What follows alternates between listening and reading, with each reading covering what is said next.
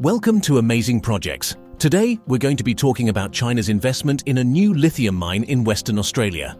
This project is not only significant for the mining and renewable industries, but also for the future of both countries. First, let's talk about what lithium is. Lithium is a soft, silvery-white metal that's used in a wide range of applications, from batteries to ceramics to glass. But what makes lithium so valuable is its use in rechargeable batteries.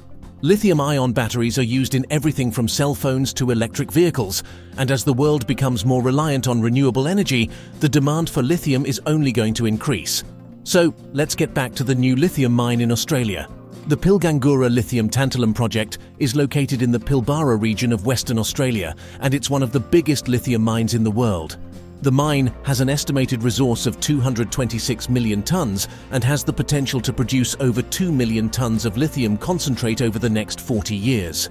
In 2018, China's Jiangxi Ganfeng Lithium, one of the world's largest lithium producers, acquired a 43% stake in the mine for $201 million. The investment was seen as a strategic move by China to secure a supply of lithium for its electric vehicle and renewable energy industries. The Chinese government has set ambitious targets for the electric vehicle industry, aiming to have 25% of all new cars sold in China to be electric by 2025. This has led to a surge in demand for lithium, which is a key component in the batteries used in electric vehicles.